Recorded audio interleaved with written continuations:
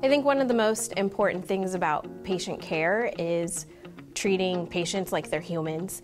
I think that concept's often forgotten in healthcare, that we're busy treating disease and problems and handing out medications, that we forget there's a whole person and family who are affected and who live with chronic diseases. And we have an opportunity to be honest and true with the patient and yourselves and how you present care, but you can dive into relationships putting the human first and then treating and managing the disease that comes with it. Hi, my name is Ashley Cox. I'm a physician assistant with Salem Health.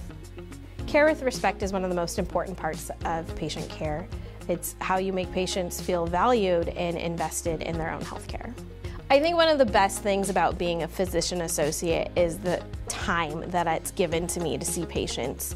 I get 30 minutes per patient visit, and I can see patients faster than that, but it just gives me more time to talk and create relationships, which to me is one of the most important parts about healthcare. Salem Health has given excellent care to the ones that I love, and I wanted to be a part of that and be a part of that same mission of providing good patient care to not just the patient, but to also the family.